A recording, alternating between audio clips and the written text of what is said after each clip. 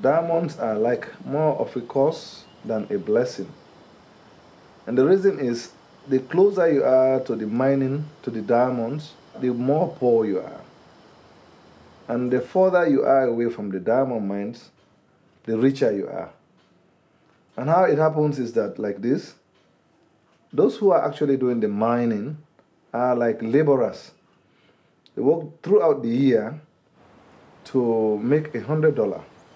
That is when they have maximum, that they have produced the best.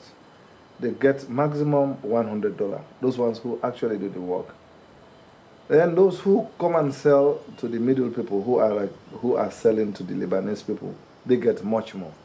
Then finally, the Lebanese people who are far away from the mining areas, they don't go to the mining areas at all. By the law, they are not allowed to go to the mining areas. But they are the ones who export the diamonds, and normally they go to Brussels. They sell and they get much more of the profit.